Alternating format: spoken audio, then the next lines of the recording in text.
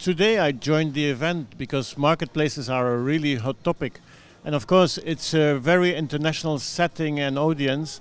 We meet people, we exchange ideas, and I always go home with at least one or two good ideas.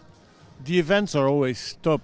You have the international audience, you have a really nice atmosphere, we meet people, we see people, so it's really top to be here. We are active with the group in several countries like Belgium, France, UK, and cross-border is really a serious topic. On the one side you want to be local and adapt to the market and to your customers. On the other side you want to be global and powerful and have economies of scales. So we learn a lot about the exchanges. You get, as I said, the good ideas. And my challenges today are combining in this hard economic environment the economical challenges with being really adapted to each market.